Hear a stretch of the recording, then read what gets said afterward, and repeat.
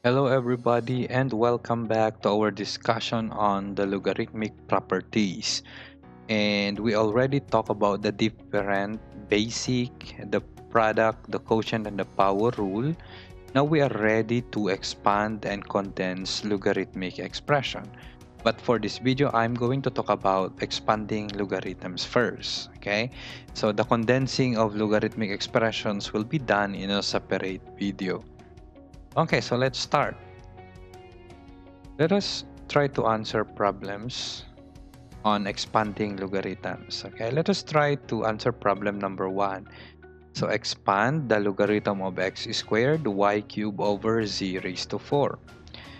First, we need to use the quotient rule first by taking the difference of the logarithms of the numerator and the denominator, right? Okay, using the quotient rule, we can write this as the logarithm of x squared y cubed minus the logarithm of z raised to 4. Remember, we use subtraction when there is a quotient, a logarithm of quotient.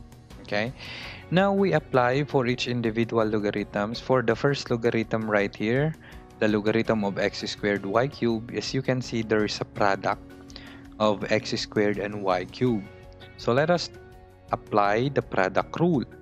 Okay, so the product rule states that we can actually separate the two logarithms together using addition. Okay, so this becomes logarithm of x squared plus the logarithm of y cubed. Okay, and just copy this one as it is. So we have logarithm of z raised to 4. Okay, and finally, the power rule states that when there is exponent, we can actually make it as the coefficient. Just like for this one, so we have logarithm of x squared. The exponent 2 right here now becomes the coefficient. So this becomes 2 logarithm of x. For the second one, we have logarithm of y cubed.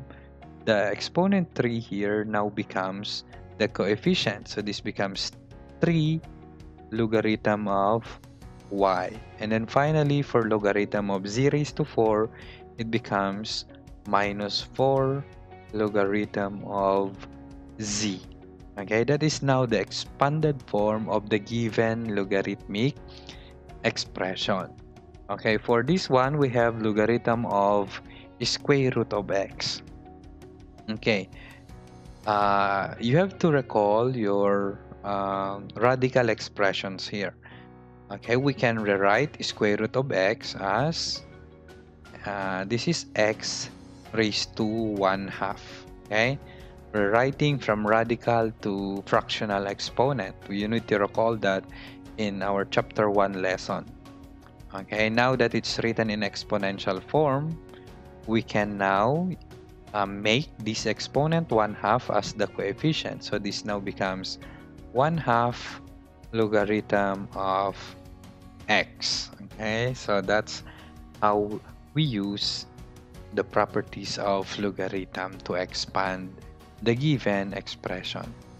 Okay, we still have two more examples. For the next one, we have logarithm of 64x cubed, 4x plus 1, 2x minus 1. Okay, so the rule here is every factors in the numerator will have a plus sign, right? We need to add the logarithms, individual logarithms of the factors, whereas the logarithms of the factors of the denominator will have minus sign because of the quotient rule. Okay, so 64 can be written as 4 raised to 3, right? Or this is 2 raised to 6, right? So we can check our calculator. We can check for 34. I mean 64.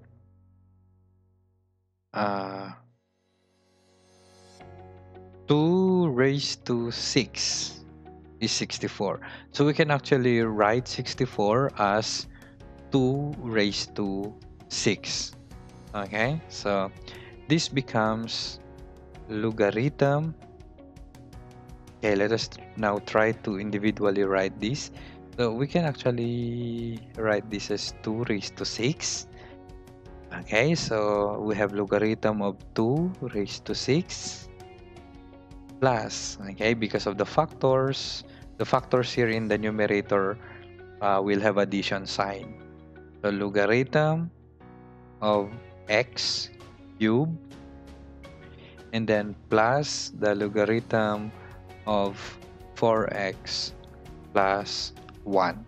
Okay, so that's how we expanded the numerator. How about the denominator? We will have minus.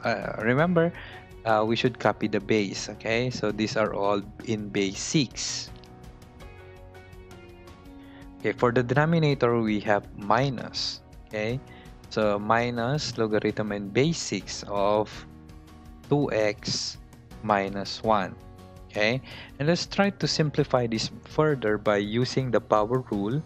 All the exponents will now become coefficients. Okay, so for the first one, we have 6 logarithm of 2 in base 6 plus this now becomes 3 logarithm of x in base 6, and these two cannot be simplified any further, so we can just copy as it is.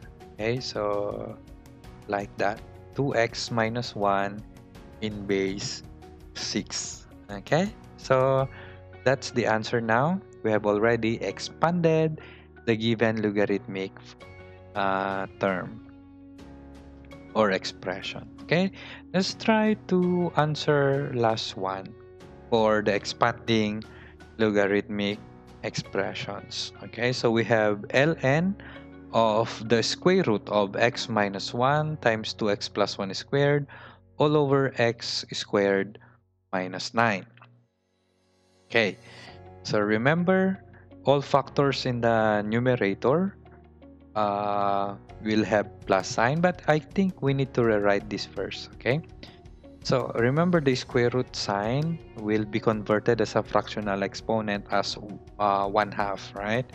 So everything will be raised to 1/2 here. So we have x minus 1 raised to 1/2 times 2x plus 1 raised to 1/2 raised to 2.